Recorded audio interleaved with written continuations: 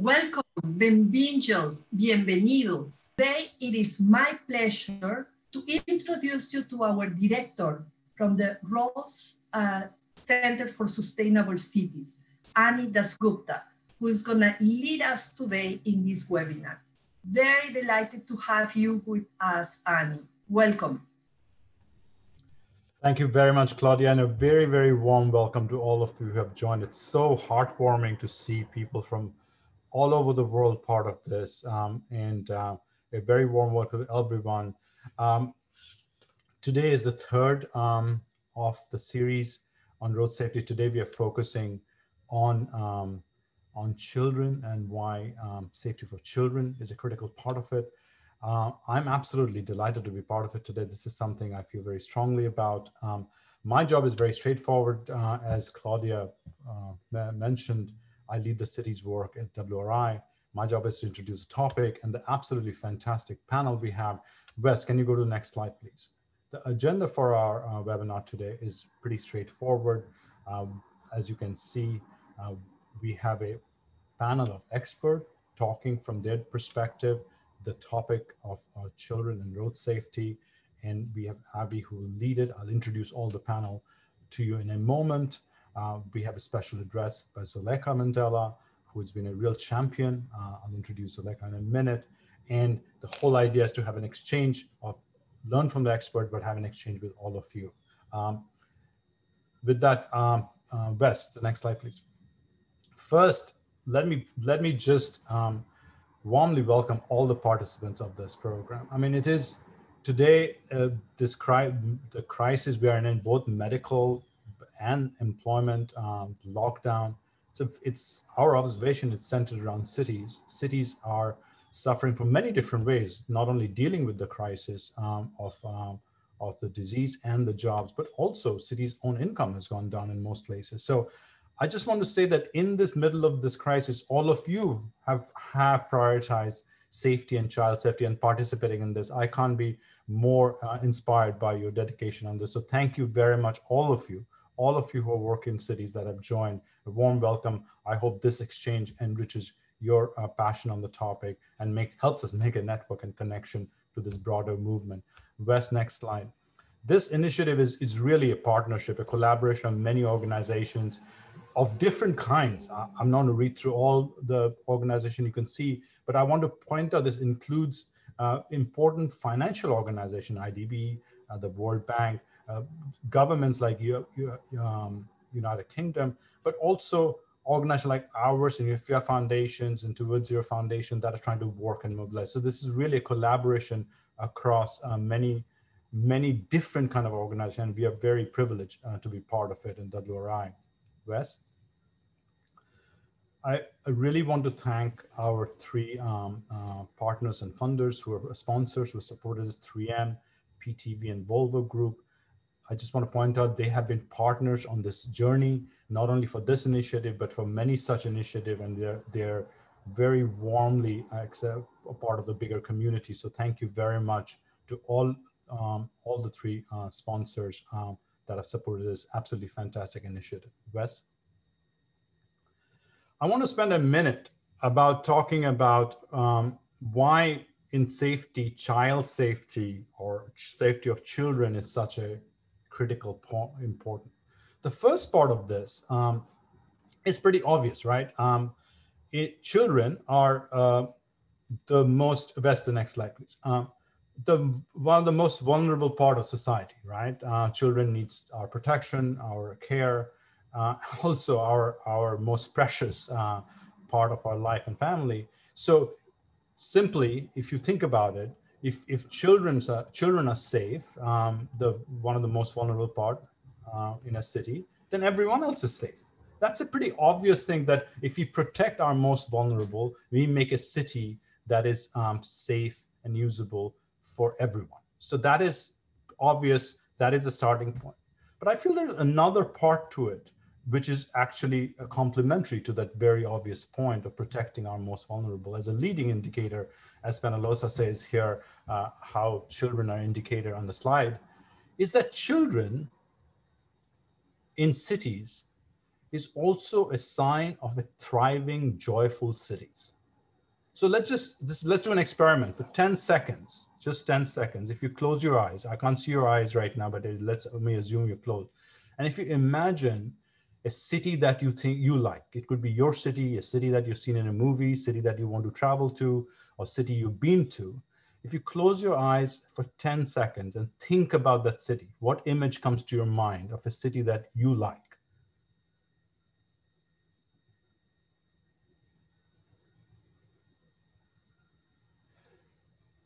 My guess is the image in your head of a city that you like and you find city you want to be or want to be part of your own city has a lot of people in it. People walking around, sitting in cafes, running to the park, and it has children in it. So the fact that if we can build cities that are successful actually has people safely, happily walking around and with their family, with the children. So it is not, cities are not simply a place for us to live and work. Of course it is. But cities, successful cities, all the cities that you guys work on, needs to be a place, we want it to be a place where we not only work and live, but we want to work and live. We want to raise our families. We want to be there. This is a place that we desire to be. And for that, to make that desire work, we have to create cities and spaces that people want to be and people can feel safely to have their families and children run around. Last year, Wes, we ran a competition. We ran a competition with cities all over the world, focused on transformational change, focused on how cities change. And we, again, running it one this year. Last year, we had almost 200 applicants from all over the world, from Madrids of the world to all the way to cities in China, cities in Latin America. The slide in front of you is a small NGO from Tanzania, now all over Africa, called SARSAI, that won the award. They won the award across many other competitors that were much bigger, had their much bigger project, because the jury, there was an international jury, focused on this because they were very innovative in using data and focus to make children walking to school safer, working with the school and communities. Why did they want? Of course, because of innovation, but the jury felt that if this simple, and also they use very little funds to do that, jury felt if we can start surgically working in cities with children bottom up, we will actually transform the city and make it better for them. So this is an example why focus on children's safety is not just factor children's safety, how that impacts the overall city and what kind of city does it produce. Our team next has been focusing on this. Claudia and her team has been focusing with the partners, thinking about, what are we learning from all these experiences across the world? What does make a city safer for children?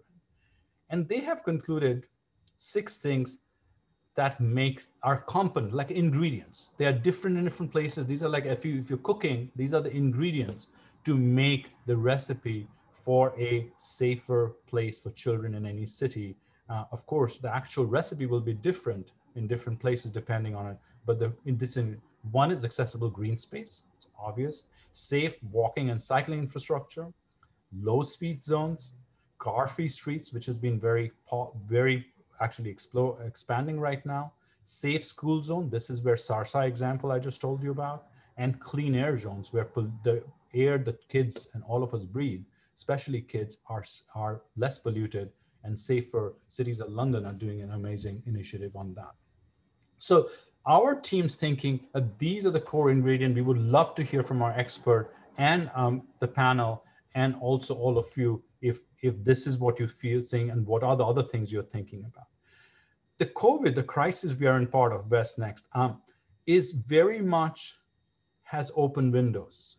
It is a crisis, no, but absolutely all of us are going through it. Now it's the 7 months, I think we are, at least for our team, that we are working from home. But it has opened political windows across the world for real change. And I just want to point this out.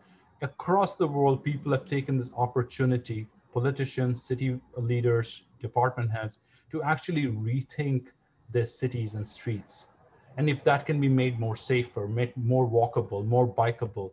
And the most encouraging part is not only it's happening in large, rich cities like London and Paris, but it's happening in Bogota, in cities in Brazil, in cities in India. And this, I'm sure it's happening in the cities all of you represent. And we would love to hear the initiatives that has been created and hopefully how we can actually make this permanent. I think this particular crisis has created an opportunity for us to rethink how we can make dramatic progress to make our cities and streets safer for everyone, especially for children. I want to leave you with this article. It's actually from New York Times. Wes, next. Is that this is struck because New York Times, United States, is such a mainstream newspaper, and this is a West Side, East Side highway, which is a very, very busy highway that was created next to the water to move traffic up and down in the New York City. And New York Times argued that this is the moment for us to think about even these arterial highways, how we can think about different, and this is the moment for bold vision. And a community organization there, Wes, can you go to the next slide, is actually rethinking in New York City how such arterial roads can be rethought and made different and safer for everyone, and mostly non-motorized traffic. I'm sharing this thought with you because this, as you hear about these experts, you'll see that how this topic is so central for a core of what a successful city should look like. This leads me to introduce our fantastic panel of experts. Next, before I do that, because we have a few people who have joined since I started speaking, I want to remind everyone, next, that please, we want this to be an interactive session in this format that we have of a seminar. The way we interact is through the chat function. So please, I want to encourage all of you to use the chat function, the all and attendees function, ask your question, interact with the panel as we go on. With that, I want to introduce our panelist. Next, our moderator today, I'm so pleased and happy, is Avi Silverman, who's a partner, a friend, who has been working with us for many, many years. He's a deputy director of FIA Foundation. He was in UNICEF, a real leader in this field. Avi, do justice. I won't do justice to introducing you properly. Avi, please. Annie, thank you very much. And thank you to the whole WRI team. We're delighted to be involved today. Yeah, myself, as Annie says, I'm Deputy Director of the FIA Foundation. I'll keep it very brief, a little bit about me. One of the things, I've been very proud to work with the FIA Foundation for many years actually now. And we do a lot of work globally, a lot of work also in the region in Latin America, linking the practical work on the ground that many of you are taking forward with the global advocacy to really shift the global agenda. We're a foundation. Our mission often is to see other donors and other foundations come in and really bring solutions to scale, which is what we want to see more than anything, to make a real impact at the end of the day for children in particular, as Annie outlined. And we have a real a priority and emphasis on children. I've been delighted to take forward some real breakthroughs as far as we're concerned, road safety and the Sustainable Development Goals, and really engaging with the likes of UNICEF and other key global institutions to get them on board on this very important agenda that Annie outlined. So thank you, and I'm just delighted to be involved. Thank you, Avi. Thank you very much. Our next panelist is Natalie. Natalie Drazen, someone we're working closely with. Natalie, warm welcome. Natalie is the Director of North American Office and the UN Representative for FIA Foundation. Natalie. Hi, everyone, and thank you, Ani, for that introduction, and Avi for telling everyone what the foundation does, because now I don't have to do it. And Avi is very modest about the immense role that he's played, so thank you, Avi, for that as well. A bit about me, I lead the foundation's activities across the Americas, and I help advance evidence-based solutions around the world.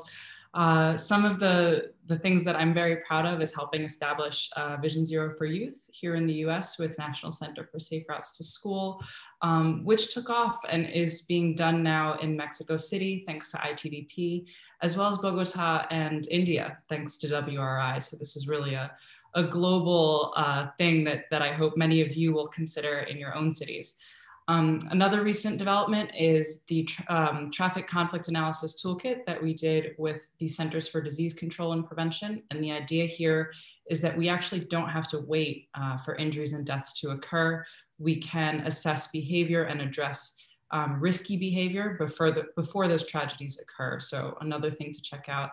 And then you'll hear about this later, but with NACTO, I helped think up the Streets for Kids guide, which I'm also very proud of, and I hope will be a good resource for many of you. So thank you so much for everything that you're doing in your cities and for being flexible during this pandemic and adapting. And thank you to WRI for having me. Thank you, Natalie. I really want to thank you for our long partnership and collaboration with you. It has been an absolute pleasure. Our next panel is Lars Ekman. We are so pleased, Lars, you have joined us. All of us know Sweden is like a path breaker in this topic, has shown us the way. He's a road safety expert from Swedish Transport Authority. Lars, please. Oh, thank you. It's a pleasure to be among you, and it's rather fascinating to meet so many countries in such a short moment. My name is Lars Ekman. I work at the Swedish Transport Administration, trying to implement the Vision Zero, very practical on streets and roads in Sweden. I also work quite a lot within the Vision Zero Academy, where we support actually the rest of the world with the intellectual framework for good traffic safety work with the Vision Zero, and I don't need to explain that for you. Talking about academy, I have my background as a researcher at Lund University. I did my PhD some 25, 60 years ago on vulnerable road use. So I think it's very interesting to have evidence-based, and it's on research and knowledge. It's not only a fluffy or nice idea. It's actually about true facts that we actually can and will work towards zero fatalities and seriously injured. Thank you very much, Lars. And I love your emphasis on evidence and helping evidence shape our thinking on this. This is something we are very focused on. Thank you very much for joining. Our next panelist is Annie Payton. Can you turn the camera on? There she is. Hi, Annie. Annie is a senior program associate in NACTO. We work very closely with NACTO. NACTO is doing fantastic stuff in this area. Annie, over to you. Hi there. Hi, I'm Annie Payton, and as Annie said, I work with NACTO Global Designing Cities Initiative, which is a nonprofit based in New York City that works to make cities better for people by focusing on the design of urban streets. And I work with our Streets for Kids program, which looks at streets specifically through the lens of kids and their caregivers. We recently launched a new design guide that Natalie will speak more about called Designing Streets for Kids, where we highlight design strategies and programs and policies that are really great for kids and for other street users. And we advocate integrating play and joy and beauty into redesigning streets for safety. And I really love working in the intersection of play and of safety, because I and everyone else that I work with really believe that what's great for kids is great for all people. So thanks so much. Thank you, Annie. Thank you for joining. Annie, I hope when you speak in the panel, you do focus on joy that you talked about. I think that is a very critical ingredient for success here. Thank you for joining us. Our final panelist is, there she is Maria Fernanda Rodriguez Mongol, but famously known as Nani to all of us. She's a founder and president of Fundación Gonzalo Rodriguez. Nani, please. Thank you, Annie. Hola a toda Latinoamérica. I will speak, of course, in English. We have great translation. I'm the president of an NGO, Fundación Gonzalo Rodriguez. I've been working improving children's life from 20 years, more or less. And the last 13 years, we focused just on child road safety. we became partners of FIA Foundation. So our goal is to bring to Latin America tools, training, technical people, experts, everything that we see in other regions, in other countries, bring it to our countries as cities. We work with governments in many countries of Latin America. And I'm very happy to share our experience in some of the countries in Latin America and show why it's so interesting, strategic, and smart to start working from children to make a big change in road safety in general. Thank you. Thank you, Nani, and Nani's organization, and Nani is doing absolutely fabulous work. And it's a privilege for all of us to collaborate with you, Nani. Thank you for being here. As I give the floor to Avi, I have a singular pleasure we have a Zulekha. I don't know, I was seeing the chat thing going on. I don't know if Zulekha is actually connected right now, but we will go with the video, Avi. But Zulekha is, has a message for all of us. As you all know, Zulekha is an absolute advocate for child safety. She's the Child Health Initiative Global Ambassador. It was a real privilege. We organized for us to have Zulekha here last year during our annual TT meeting, and she inspired all of us. I had a privilege to meet with her. But I want to hand over to you, Avi, to introduce Zulekha properly and introduce the video. Thank you, Avi, over to you. Thank you, Annie. And yes, I do believe Zulekha is actually on the call as well at the moment. So hope that doesn't cause any confusion, but her video that she very kindly did for this session will be, I know, playing shortly. And she'll be able to listen to herself, which I'm sure will be a slightly strange experience. But anyway, yeah, just to say Zulekha has been a tremendous campaigner and ambassador for road safety globally. I'm sure you all know, some of you, the story, and I won't speak at length, but she very sadly lost her daughter, Zanani Mandela, when actually she was only really just 13 years old, killed in road traffic injury on Johannesburg Road. And a very sad story, but what has been incredible is how Zulekha has turned this tragedy into such positive campaigning. And I know that it's very painful and difficult to do that, but she's managed to somehow. I still to this day don't quite know how she does it, but she's been campaigning globally, worldwide. She's been really pushing at all levels, from presidents and heads of agencies through to city leaders and communities as well, all around the world and in her home country in South Africa, to make cities and make the streets safer for children and young people everywhere. And she's had some tremendous results in her campaigning globally with us. We're deeply honored to be able to work with her and for her to continue the legacy of her grandparents, of Nelson and Winnie Mandela, and to really campaign in their spirit for change, to address the challenges that we face today. But I'll stop now, and I'm sure we'll go over to her video soon. Thank you.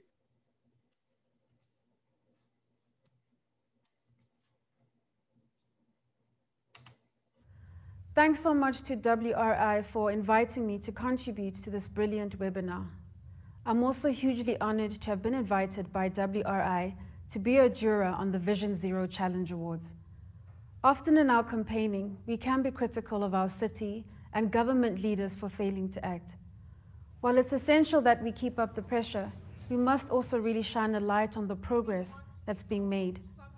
And we must incentivize and celebrate that progress and good practice. This is why the Vision Zero Challenge is so important. I want to speak on behalf of families all over the world. As a mother, I can tell you how vital it is to keep our children safe. My child was killed on a Johannesburg road. Around the world, thousands of children are killed and injured every day. I don't want any family to suffer as mine has done. And you know what?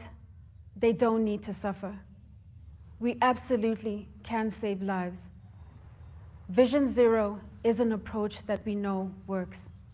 It's about understanding that road traffic fatalities are both unacceptable and preventable. There will always be human error, but we need to ensure that people are not punished with death sentences. Our roads can and must be made safe. And we have the solutions. The cities taking part in the Vision Zero Challenge are leading the way. There's been such great work in Latin America, and your continuing work to save lives can be a real motivator to countries like mine and others all around the world. In the Child Health Initiative, we've been working with Latin America, and indeed worldwide, to save lives. We've been supporting solutions like those I saw earlier this year in Ghana. I saw firsthand how our incredible partner, the Emend NGO, has put in life-saving infrastructure on the school journey.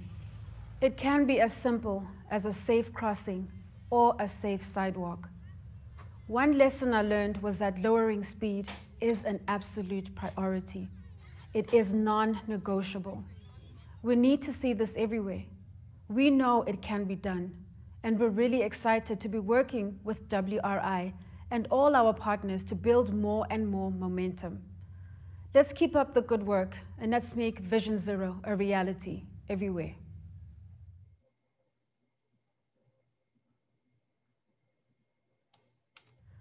Thanks.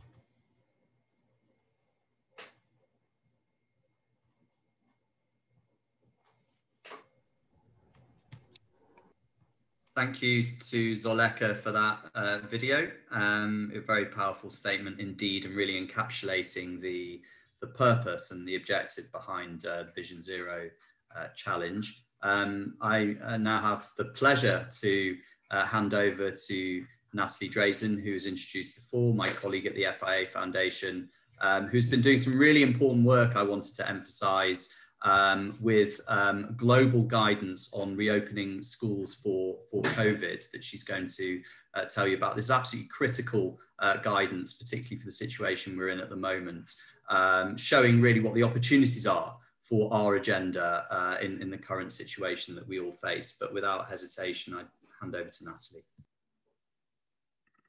Thank you so much, Avi. Let's see, I'm going to share my PowerPoint. Just to give you all a bit of background, we host the Child Health Initiative at the FIA Foundation. And that's something that WRI and Fundación Gonzalo Rodriguez and NACTO are also part of. So we're so glad to be part of this today and to have you all on this call as well. I'm going to tell you briefly about our latest approach to applying the Safe Systems approach. And basically what we're talking about here is an often overlooked gap when we think about reopening schools. It's not keeping kids safe at school, it's actually on the journey to school itself. So to address that, we've created guidance with UNICEF, and it has 10 key actions at its heart. And really the foundation of all of this is the Safe Systems approach. Because what we're building on here is this opportunity, kind of the silver lining of the pandemic, to accelerate a lot of the walking and cycling initiatives that you're all doing at your city level. And the measures that are going to essentially have double benefits, prevent COVID-19 and also prevent road traffic injuries, which we know are killing our children. So before I go into the guidance, I just want to say, I'm sure that many of you on this call, especially those of you where your schools have reopened, have examples of how to keep our kids safe on the journey to school. And I ask you to please share those. So we've created a database online where you can actually submit your examples. It's pretty easy to submit, as you can see here. And if it's not easy, I hope you'll please tell me so that I can make it easy, because this is all adaptable. And here's the website. So please share this database, check it out, contribute to it. Now, I'm gonna quickly go through a couple of areas of this guidance that I think will be of interest to you as you're thinking about keeping kids safe as they go back to school. Now, the first one is non-motorized transport, because we all know that walking and cycling is very conducive to physical distancing. Check out this example from NACTO in Bogota. It's pre-pandemic, but look at all the space that you have there for kids and their caregivers to spread out, because the road in front of the school is closed and has these great painted features as well, and with some greenery too.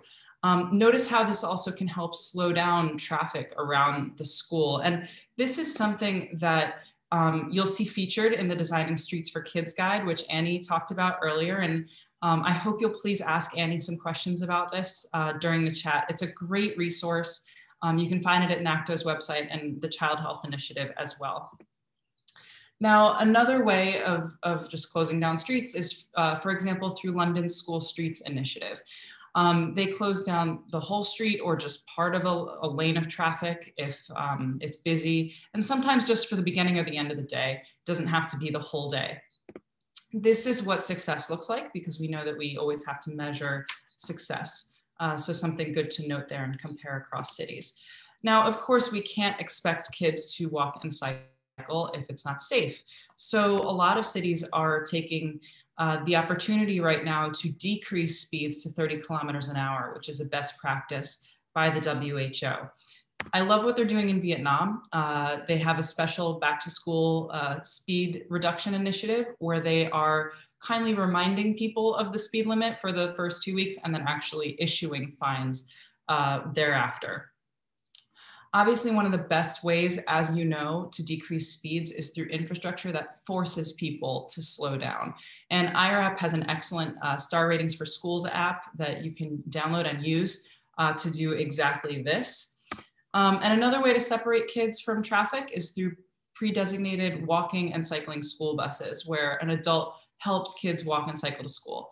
This is an image from China, but this is happening all over the world.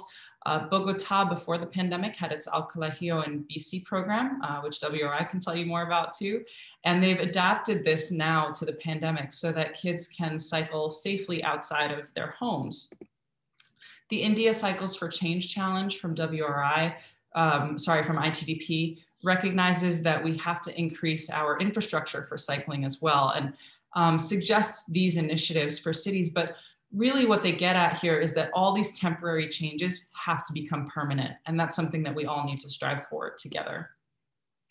All of our partners will tell you that you can't possibly undervalue the importance of engaging children and using paint. So in Vision Zero for Youth in Mexico City, they got kids outside and asked them what changes they wanted to see. And then together with the community, got out the buckets of paint and helped paint sidewalks and crosswalks and curb extensions. And this has more of just a road safety impact. You can imagine how empowered this girl felt when she pointed to the crosswalk behind her and she said, or sorry, the zebra crossing, and said, I did that. That's a lifelong change there. So get the kids involved. Ask them what they'd like. Now, of course, it's a great time to help kids bike and walk safely and to help them follow protocols. Here's a free bike school from Bogota, which I love. It's a great time to teach kids how to bike safely. Here's what Addis Ababa, Ethiopia is doing, converting empty parking lots to cycling training grounds so kids can learn to cycle and practice safely as well. Obviously, bikes have to be available in the first place, which is why the Cycles for Change Challenge encourages community-led bike rentals so that bicycles can be available to children. Now, one thing that we really need to focus on in the Safe Systems approach is removing the vector itself, cars, and speed, of course. So reducing private vehicle use is really important.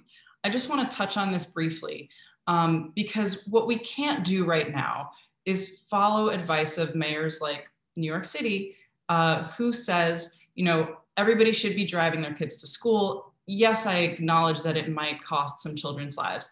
It's not the time for that.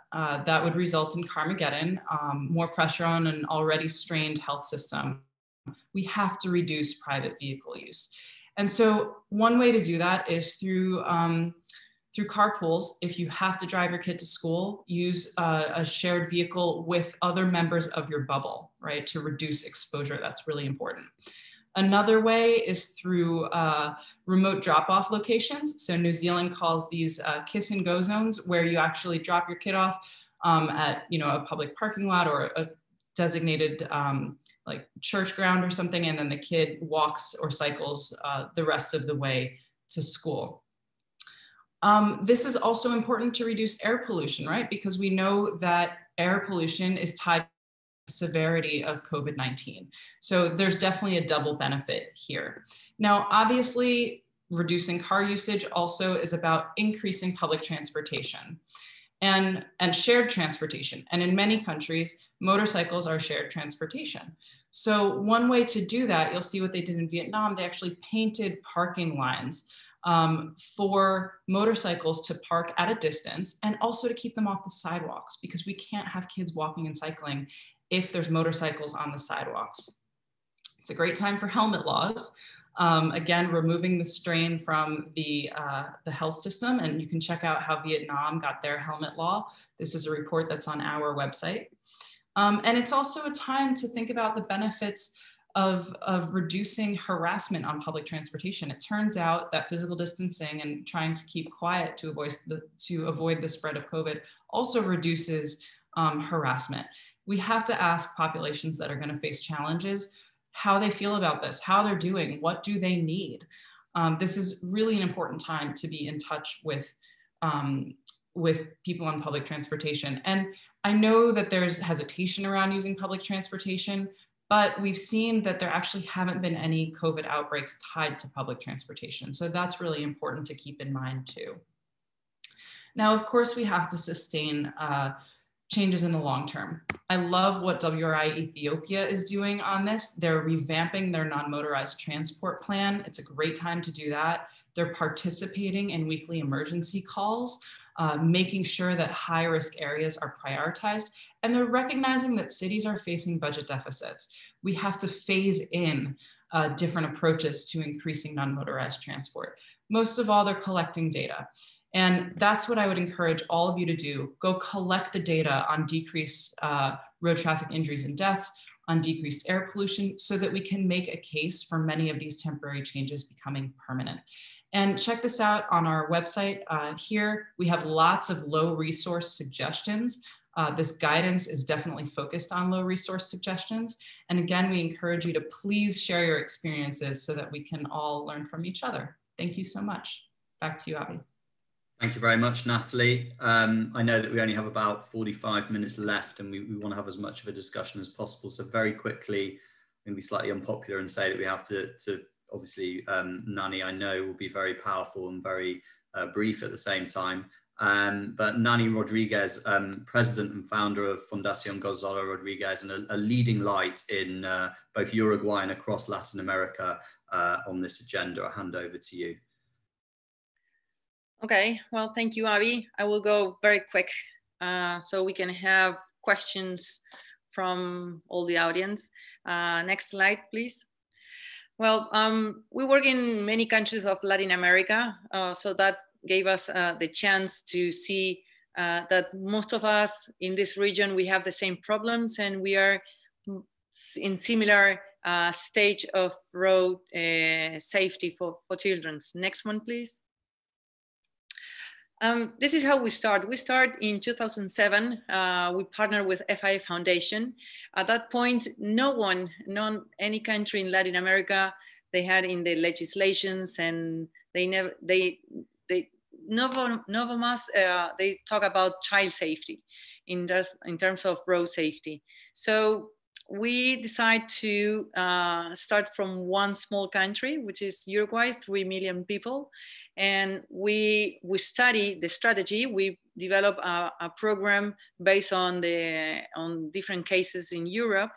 And when we put it on place, we learned the lesson that we have to change it very, very strong, because it didn't work in the beginning. We designed a very nice campaign for vehicle safety, to promote the child seats in vehicles. And when we really went deep into the pediatricians, schools, community to know what they think about it or what they know about it, we realized that if we launch a campaign and we don't have a line like all these sectors, like pediatricians, like the schools, like the government, the legislation in place, everything, the campaign won't work, because you can put a very strong message, but if the pediatricians, for example, they are not aligned in this strategy, you will lose the battle. So one of the things we learn is, first of all, start from the easiest place, which is vehicles, and we will see this in the next chapter. Next one, please. Thank you. So what we did at that time is we stopped the public campaign. We didn't launch the campaign, and we went like 3 steps back, and we start to do research to understand what people know about child safety. Then we start to do training, and then we start to do advocacy, especially with all the politicians, and we start to put this in the public agenda, and we start to do training on the consequences, on the strategies, on why we have to do this change, on the type of injuries that the children have if they don't travel in the way that we suggested, which is in car seats. And then after all that, which took us at least 1 year, we launched the campaign. So next slide. Of course, that to do something like this, we need to partner with really important, strong, big organizations, which is, you can see the logos here, because we need to have not just funding, we need to have technical resources, we need to have institutional background, because to make a cultural change, the politicians need to have the support from the population. So to do that, we really need to articulate with different international, regional, and local bodies. Next one, please. One of the most important things that I learned in all this process is to work together with media. We need to train media and the journalists, especially the journalists, to in what we want to promote. If it's speed reduction, if it's school buses, inside the vehicles, whatever we're going to work, we need to work with media, because they will put this in the public agenda, and the authorities will have the support, or yes, they will have the support from the population, because the people will start to talk about all this, and all the things will move together. So it's very, very important to try to keep the message on the public agenda during all the year, all the time, talking about these topics, because we are fighting against other diseases, economical problems. Well, now, of course, we have COVID. So we really need to have road safety, child road safety on the top of the discussions. And when we talk about children, it's something that people can't resist, and everyone agree to work or to be worried or to communicate things that will make the life healthier or easier to a child. So next one, please. When we start, we choose the vehicle, because starting from vehicle safety is the easiest one. Of course, we have other type of areas to work, like, which is the child as a pedestrian, as a cyclist, as a passenger of motorcycle, that's one of the biggest problem that most of our cities we are facing now.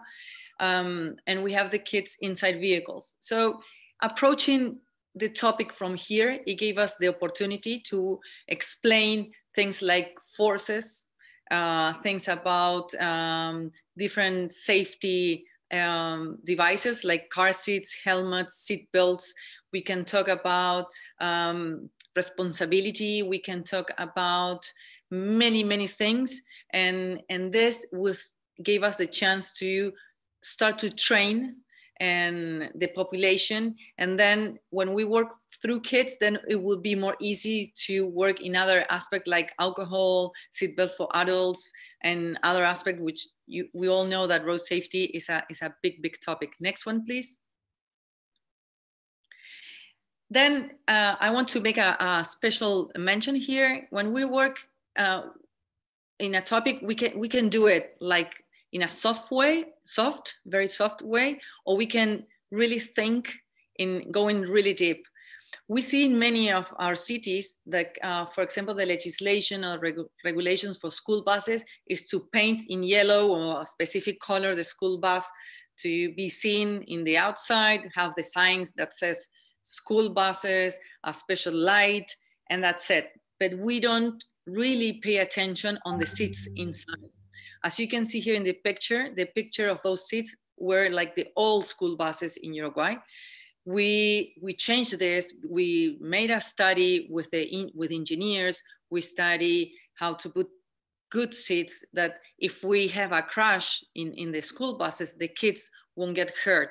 So if we going to talk about kids, we really want to do it seriously. Because if we have a school bus which looks very nice from outside, but inside is unsafe, and we have a crash, and then we have like 5-10 kids that they died inside that school bus, all our strategy will collapse. So we really need to do things with responsibility, with a base on technical regulation, and we really need to do things like seriously. So next one, please. One of the things that we saw that it's strategic is to work together with the national road safety agencies. We have to go through starting from the top, like Ministry of Transport, then the road safety national agencies, and then go to the cities, and we need to work in all the levels. That's the only way we can make a real impact in a long term. That's the only way, working together, having a dialogue, social, like the NGOs, private sector, and governments all together. Next one, please. Another strategic thing that it will help us to all the stakeholders is to make public the agreements. This is in Colombia. We are signing an agreement with the Ministry of Transport. The other guy, it was the director of the Road Safety Agency. And this is a win-win for everyone. When we sign this agreement publicly, the government will have the support, will have like the excuse that they have to work on these issues, and the population will walk through all this process because they see a government that is responsible and is trying to take care of our kids, our family. So I think these protocol things, sometimes they look like bureaucracy, but I think it's a good thing to put it on the media, show to the people that from the ministry or the president of the country, everyone is committed to save children's life in our cities. Next one, please.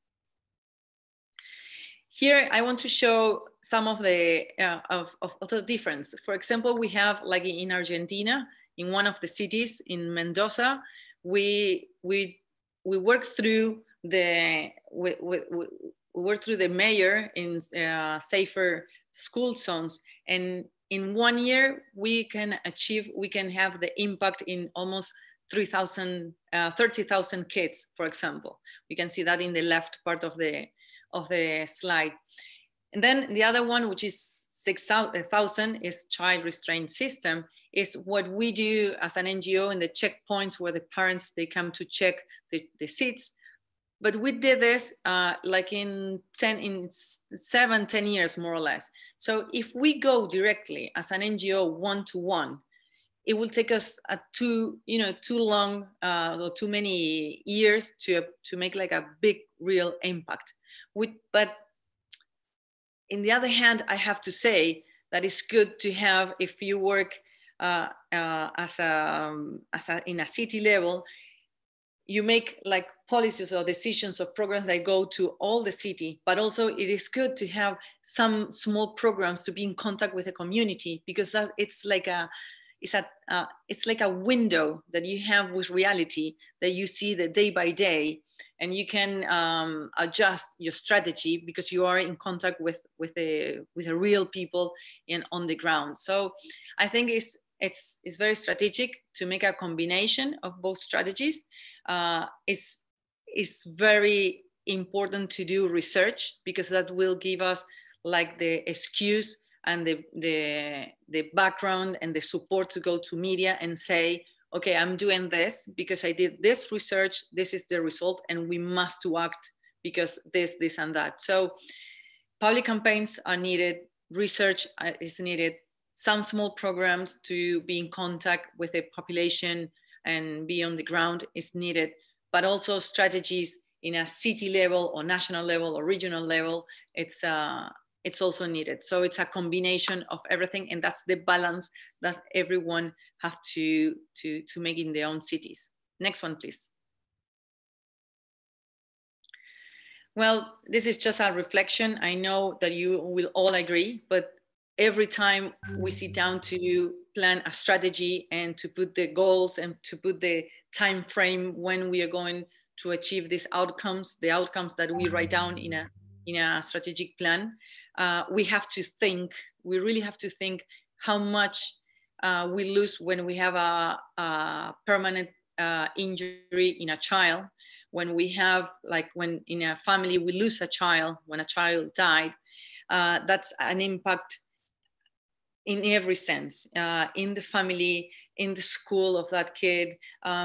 Also for us, you know, we need young people to grow up and healthily so they can be part of the economic and social life of the country, of the city. So we really need to think this, and I'm sorry that I'm so key on this, because 10 years ago, the word of child or children, niño, it didn't exist in any of the road traffic legislation reglementation. So we really need to put this on place, and we really need to put kids on the front on our legislation and regulations. Next one, please.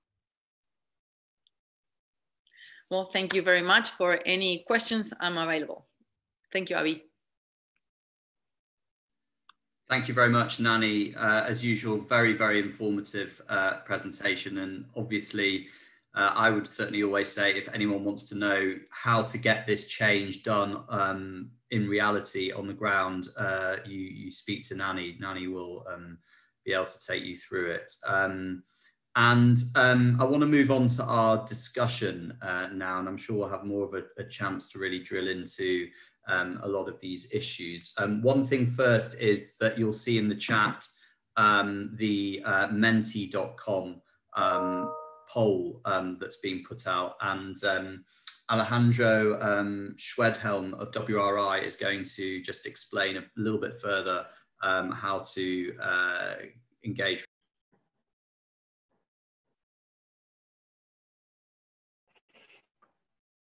Thank you very much, Avi. Thank you, everyone, Nani, Natalie, Zuleyka, for your great presentations, all the attendees for being here. As I just mentioned in the chat, I'm going to share my screen, and I see some already started answering the polls.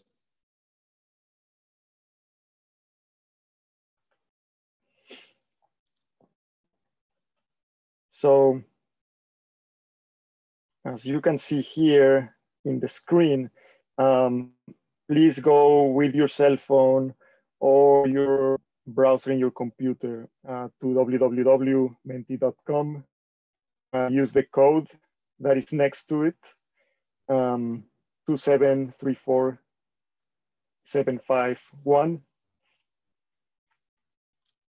So make sure the slide is active.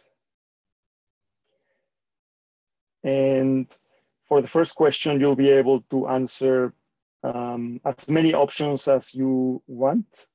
The question is, what dedicated road safety planning for children exists in your city?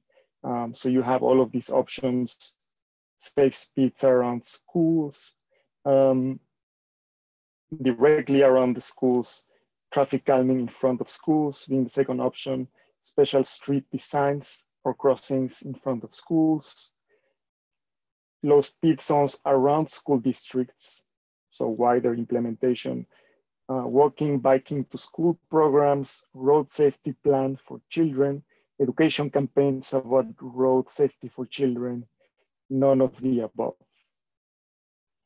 So we'll give you 2 more minutes or so to answer your questions. We'll try to get as many answers as possible.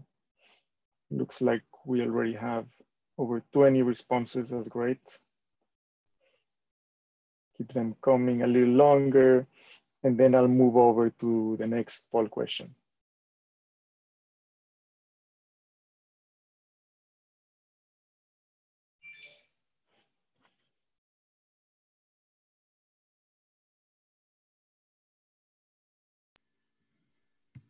I may just jump in and say, obviously, I know Alejandro's going to go to the next one. It's interesting to see what people are putting down with key priorities. Safe speed limits, obviously, is a major priority, #1 priority for a lot of people are putting down. Low speed zones around schools are another as well. And we'll try and build that into our discussion that we have in a couple of minutes' time as well.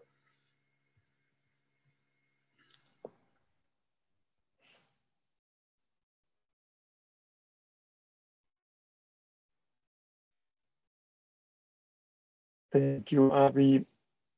Looks like we already have about 26 responses. And we'll go ahead and move over to the next question.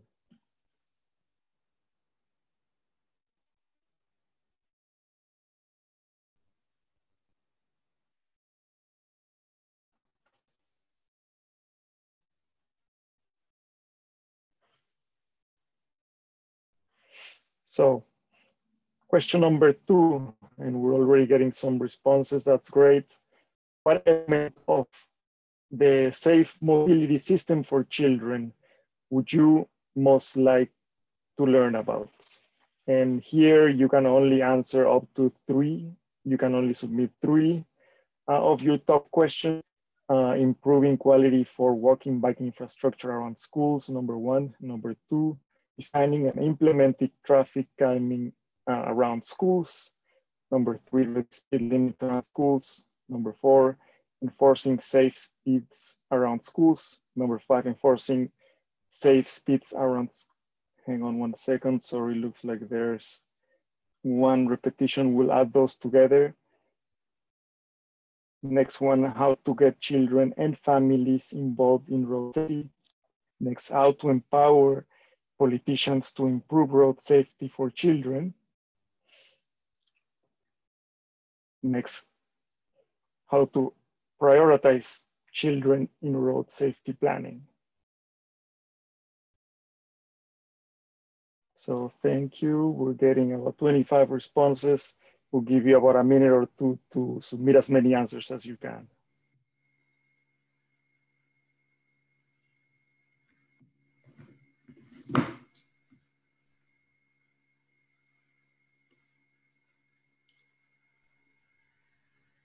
I could start to move on to introducing our panelists for the discussion now, if that's okay. We have a really good panel just now, and I know we've not got much time, so I'll move on to it fairly soon, and we'll build in the responses to the polling into our discussion. You've heard from Natalie Drazen earlier from the FIA Foundation, doing that excellent work on safe journeys to school in the COVID context she's been leading. Lars Ekman from the Swedish Transport Authority, the road safety specialist from the Swedish Transport Authority, and a worldwide leader in Vision Zero and in the safe system, who I'm sure will be able to give his insights really helpfully for us. Nani Rodriguez, president founder of Fundación Gonzalo Rodriguez, who you just heard, with a real leader in how to move things forward on this agenda at city and national level. Annie Payton, the senior program associate from NACTO as well on our panel. And NACTO have been doing some real groundbreaking work on this agenda across in Latin America, obviously, as well. And we were delighted to be collaborating with NACTO on the Streets for Kids design guide at WRI as well, on that, outputs like that NACTO have been taking forward. So to move on to the discussion, and if our panelists can unmute and put their videos on for everybody. A first question that we had coming through that I wanted to address really was along the lines of I think it's Diego Fontana in the chat was asking about documentation and a manual to help make safe decisions regarding road safety for our children. And this was something also in the polling just now as well, is really how can we move, can we point to some specific guidance that can help, and how can we move forward our decision making and the ability of our cities to be able to respond to this agenda. And I think your insights on all of that would be very welcome. I'll start off with Lars, because Lars hasn't had a chance to speak yet, and I'll go to Annie next, and then our other panelists. Well, I wasn't really prepared for that with a good handbook for this work, but I'm so pleased to hear that you're actually using the Vision Zero as the good framework for the work here and applied on children. And I think that Vision Zero and children is both interesting and sad in a way. It's interesting because it's so easy to understand that zero is the only decent goal. I mean, it's very hard to hear someone saying that there is a decent number of children getting killed and so on. So it's very easy to put emphasis on children. On the other hand, it seems to be the case that the idea of Vision Zero is not only a fluffy, ambitious goal, it's actually a total shift in view on how we do things. We have to realize that people are vulnerable, children are extra vulnerable, and we have to understand that people make mistakes. But it's interesting that the society seems to have more acceptance for well-educated adults doing the mistakes, not keeping to the speed limits, rather than for children. And children should be trained, but when it comes to road safety for adults, we put lots of money to build safe roads and so on. So I think it's utterly important that we have start to do a change there, that we really could put some big emphasis on it. But then what we should do is what we have addressed already here. I mean, speed is of course extremely important, and in urban areas, not only around schools, but in urban areas, 30 kilometers per hour is the only speed that we actually survive with people who make mistakes, and even with children and so on. So speed is utterly important. And on those cases where you cannot have low speed, arterial roads, rural roads and so on, you need to have a proper separation. And then I also heard from Nanny here the work with the protections in vehicles, because I think that's something really useful. And I use that as a success examples, because in Sweden, that is one of the areas where we actually have reached zero. We virtually have no children sitting in vehicles, sitting in private cars getting killed, because we have a very strong use of good child protection. So it's actually possible to protect the most vulnerable road user in vehicles if we do it properly. But when it comes to being in the streets, we still have too much emphasis on vehicles going fast in a town. So I think it's utterly important that we could use this as and COVID, as many have mentioned, has a momentum to do things that we thought was impossible before. Thank you, Lars. I'll move swiftly on to Annie. I'd love to hear Annie's reflections on this, and I know there's such great outputs, guidance, documentation as well that NACTO have been taking forward. Yeah, thanks so much.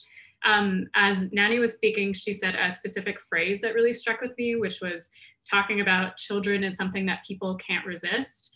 And that's something that we at NACTO, as we were developing our Designing Streets for Kids guide, we thought a lot about that. It's very hard to say no to children, right? And it's very hard for politicians to say no. It's very hard for public figures. It's a great cause that everybody worldwide really cares about. And so the idea of designing streets for kids and of focusing on children in urban streets, it's partially about the children and partially a way of making better streets for all people. So it's this twofold approach for, focusing on children, making really beautiful, wonderful educational spaces for kids while simultaneously, kind of having this secret agenda of making streets that work for everybody, for all people, for older people, for younger people, for, for people of all ages and all abilities and all levels in society. So the idea of basically what's good for children is good for all people. And then the idea of streets offering this wonderful opportunity for children outside of school hours, right? Like schools are using outdoor spaces more than ever for, outdoor learning, for social distancing. And so already we were starting to think about how streets can benefit children during other hours of the day that they're not in school, how we can make educational murals and fun games that encourage learning through play. And so now, as Lars mentioned, COVID is a way of accelerating this momentum and ways of getting these types of projects, literally on the ground even more quickly and in many more spaces, in many more schools and many more streets around schools, and positively affecting many more children in a much quicker time frame than I think we were able to before. So I think there's lots and lots of interesting projects happening right now and pre-COVID that can be used to inspire and hopefully further this momentum even more. Thank you, Annie. I wanted to jump to a question very quickly, specifically on SARSI. That's a really important question. I'm going to come to Nani in a minute, but I wanted to answer this question, and also in a minute, Natalie will be able to give you a bit more. But we have some very good guidance that includes the SARSI amend methodology that Annie Dasgupta spoke about at the beginning of the whole session, where they've done very low cost speed interventions around schools, infrastructure interventions, and it's on the Child Health Initiative, childhealthinitiative.org website on our toolkit. We go into details about how to implement the SARSI methodology and interventions. And it's also, we have a really good report that Natalie actually led as well on called Streets for Life, Calle para la Vidas, which is also on the Child Health Initiative website as well, and has a lot of the work that Nani has been doing. But to go to Nani very quickly on this question, and also some questions that were being raised in the polling. Really, you addressed it a bit in your presentation, but maybe to go into a bit more detail on moving politicians as well, getting cities to be able to implement and prioritize children, and also getting politicians, mobilized and be able to change what they're doing. I know you've been so good at. Yeah, I want to just to show two examples that one, it works and the other one didn't work. The one that didn't work as I liked, it actually was in my own country, in Uruguay. We have the regulation, we trained the police, we did everything about the child seats law campaign. But then the police didn't enforce the law because they didn't have from the top of the governmental body, like the order or the decision to enforce the law. It took us more than 3 years to do that, to achieve that. So if you don't enforce the law, the statistic won't change. You will still have children dying inside vehicles.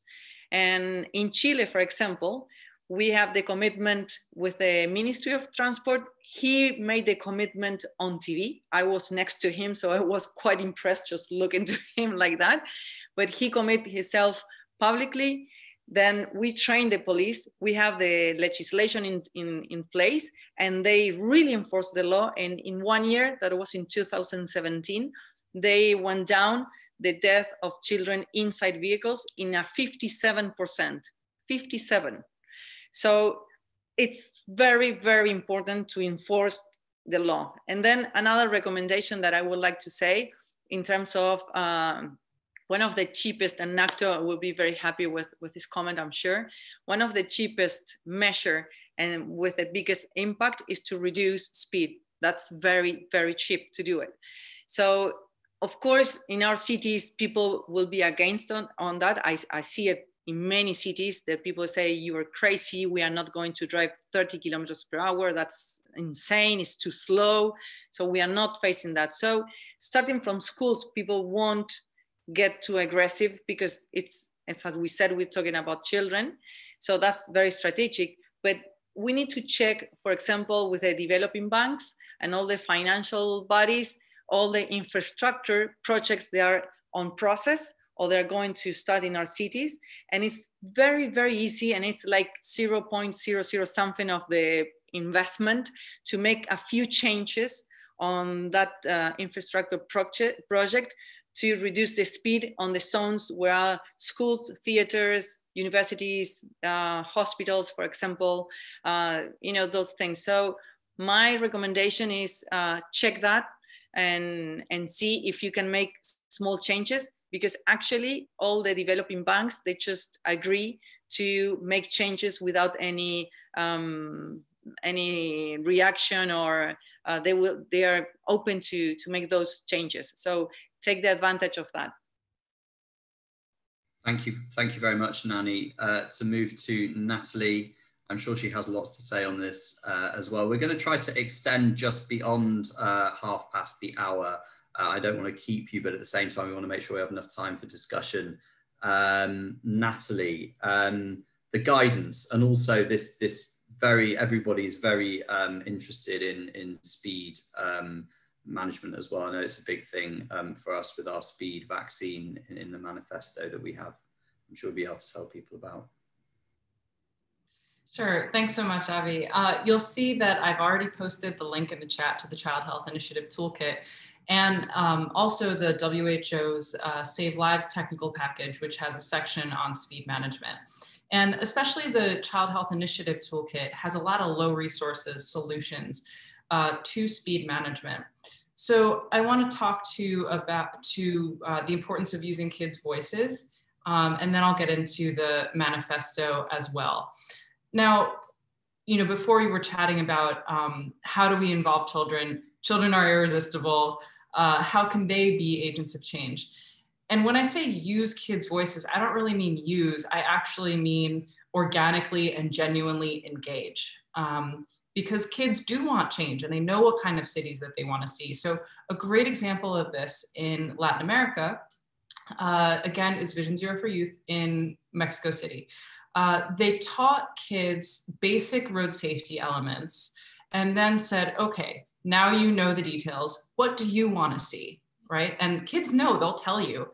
But even the youngest kids could go out. In Mexico City, they had magnifying glasses. One side was red and one side was green, and they could take pictures of what they liked and what they didn't like about their infrastructure. WRI did something very similar in India using photo frames, red side, green side.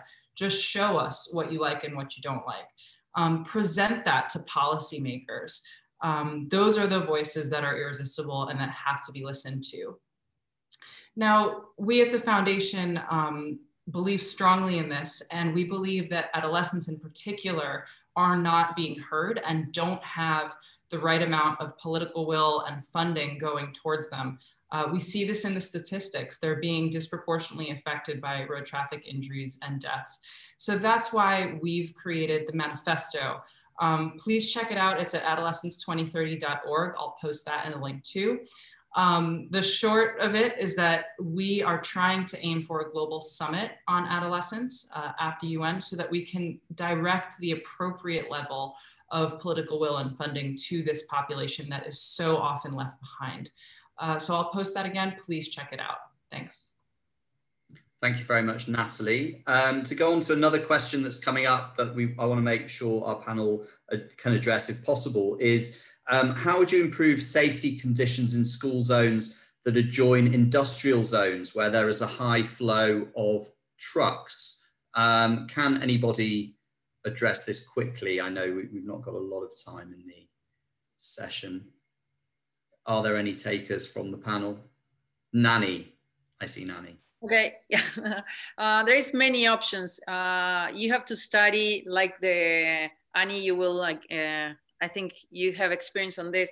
You have to study where all the trucks will, they cross the traffic. Maybe you can send the kids in another parallel street, or you can move the trucks, or you can make, for example, slow the speed in certain moments of the day, or you can put like in that zone, you can use painting objects, you can paint the columns, the trees, things like that, so you can make more visible that that's a children's zone. Because there is it's something that when you see like a lot of color and things like that, that it's identified with children, in your mind, if you're a driver, in your mind, you slow down, because it's like an alert thing that pop up in your mind, in your brain. So it's something that everyone have to agree. Like it's good to talk with the companies that they have the trucks going back and forth, or the industries on the zones. You really have to put everyone on the same page. And again, you have to use the kids' healthy, or the kids' name or phrase in the beginning, because no one will resist. No one will say, I won't slow the speed of my trucks in the school zone. No one will say that. So use that, take advantage of that, and you can make the changes. Thank you, Nani. We have just less than 5 minutes before I've got to go to Claudia to wrap up the session. We can't go much over the hour due to translation, other issues, but Lars, I believe, wanted to come in on this point as well. Yeah, I just want to add on that it's actually, of course, you cannot compromise with safety just because it's trucks. And I think also it's the myth that trucks need high maximum speed, because what is delay for trucks is not dependent on the maximum speed. It's congestion and lots of other things. I mean, look at your average speed in a vehicle. So that is really not a problem. And I think that is, if you do use facts, you will see that maximum speed and high speed do not solve the problem for trucks and for others as well. So I think there is a big myth when it comes to speed, that it's actually possible to drive at the maximum speed. It is sometimes, and that's when accidents happen. But I think if we had more facts on speed and transportation demands, we wouldn't be so afraid of reducing speed. Because when we have really congestion or capacity problem, we reduce speed in order to increase capacity. Thank you, Lars. One thing I'd highlight as well, it's on our website. I'd love to be able to speak to you, but we don't have a lot of time, is the Sarsai initiative actually did have a situation where they had an industrial zone with trucks very near the school that Zoleka talks about in her film. And it's on our site, the story of how they addressed this with barriers. The trucks actually were crashing into the school playground where the children were playing, and sadly some children had died because of it. And it's a good example of low-cost intervention to address that. I did see a question from a colleague in Bahia in city of Salvador, asking about traffic educators in Brazil fighting for the Brazilian government legislators to put traffic education in the student curriculum. And I know that, you know, we're talking about Vision Zero and infrastructure interventions, which are the way to prevent and address road traffic fatalities.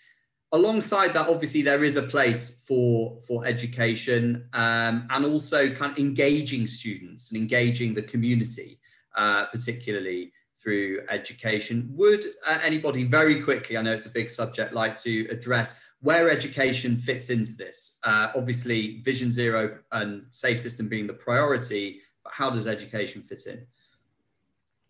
Lars, I thought you... One very short. I think education is essential for traffic planners and city planners. More important there actually than to train all the children, in my view. I think that is really what would be the real change. I mean, how come that we prioritize trucks before children? That is really something that need to be changed. So traffic and societal planners need to be educated. I apologize, we have about 1 minute left, and I want to address this question that's just come through on disabilities. Special consideration to take in schools for children with disabilities. I know we're really running out of time, but there might just be a few pointers that the panel can direct people to on disabilities. Do we have any answers? I know Natalie had covered that. Thanks, Avi. I would encourage you to please check out the UNICEF guidance. I'll post that link too. There's a whole section on children with disabilities. But the idea here is that if we make the journey to school safe for kids with disabilities, we'll make it safe for everybody. So that might look like curb ramps so that you can easily go up and down a curb on a wheelchair. If you've ever tried it, it's actually really hard. So trying to mitigate that as best we can. Other just COVID techniques, right? If we're gonna encourage kids to take public transport or a bus to school if they have a disability, sometimes masks with clear panels so they can lip read can be helpful. But there's plenty of ways to make sure that our kids with disabilities can still get to school. And we have to do that now because those are the kids that will fall through the cracks during COVID if we don't. So I'll post that link. Thank you, Natalie. And I have to be very unpopular and end this and hand over to Claudia to wrap up. But thank you all for a really engaging webinar. Claudia. And thank you very much, Avi, for a wonderful facilitation. I think we have heard a lot today, very important messages from our panelists and from everyone that has participated. I just want to finish this webinar, first of all, giving big thank you to Avi, to Natalie, Annie, Nani, Lars, to our director, Annie Dasgupta, for have joined us, and especially to all of you that are worried about what to do with children in the cities. Let's bear in mind that road safety is still the first cause of death for kids 5 to 14, and for young people and young adults, 14 to 29 years old. This has to be different. We can accept this. We want, as Annie Dasgupta was saying, thriving and joyful cities, cities where we can see our kids using the space in a fair way, like everybody else. And as Soleka was saying, we do not need to go through the suffering of losing a child. This can be different. And Vision Zero provides an alternative to that. It tells us that because we make mistakes, because our kids make mistakes, they should not die or get seriously injured. We have heard from all our panelists how important it is to plan, taking them into account. One of the main pieces in this conversation is speed, how difficult it is to think about lowering and managing speeds in our cities. That is crucial if we really are serious about protecting our kids. Now, once we think and we create a city that is good for kids, it's good for everyone. So let's go and work very hard to protect every single child in our communities. Thank you again. We will have a speed management webinar coming up on November 5th. So we look forward to having you there, and thank you again for your time. Take care. Bye-bye. Thank you.